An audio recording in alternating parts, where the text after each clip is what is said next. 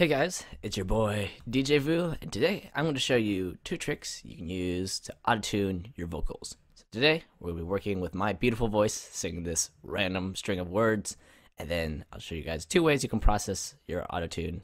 I just wanna eat you like a Fruity Loop.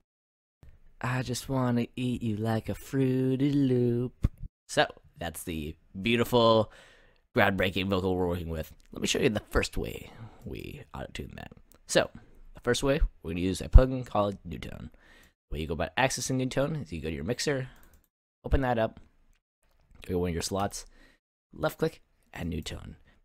We take NewTone, take our vocal. I just wanna eat you like a Fruity Loop.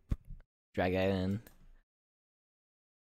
pull it over, and now we have a vocal in here. So if we hit play, I just wanna eat you like a Fruity Loop. like okay.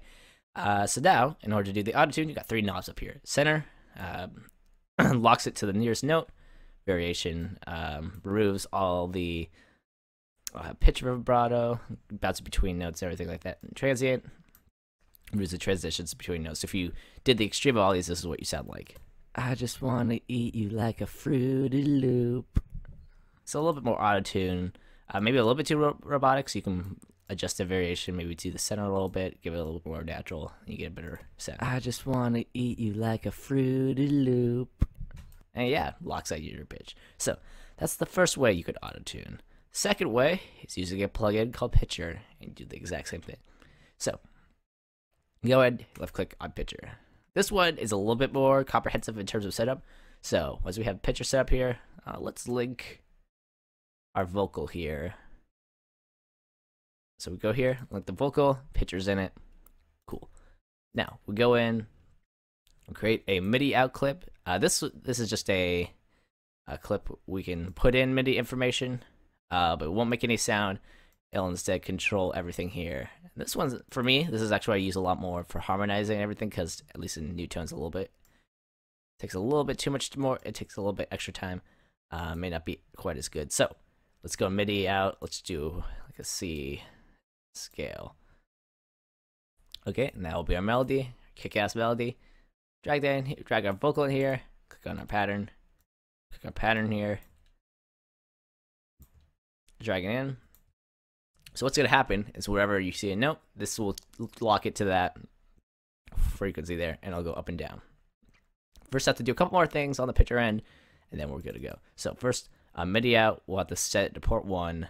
That way we're telling it, hey, go into the port 1, and then we'll go into pitcher, set format, MIDI. You'll see this little, it took me a bit forever to find this, but down the bottom left, you see a MIDI import number, go to 1, because that's what we set it to. Octaves harmonize, and now when we hit play, you can hear them both play at the same time. I just wanna eat you like a Fruity Loop. And that's the beautifulness of pitcher. And the best part is, you can go down to your MIDI out thing, you can put in multiple notes, and it'll harmonize it. I just wanna eat you like a Fruity Loop. So there you have it. Those are two different ways you could auto-tune, harmonize your vocals, give it a cool, maybe T-Pain effect, or maybe just go for like a Imogen Heap sort of style, what have you.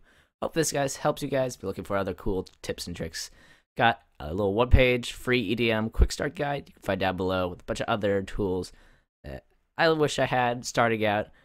So if you're looking for other tricks outside Autotune, definitely go down there, check that out. With that, hope this little trick helps out you guys. With this, go out and make some kick-ass music, or at least some kick-ass T-Pain vocals.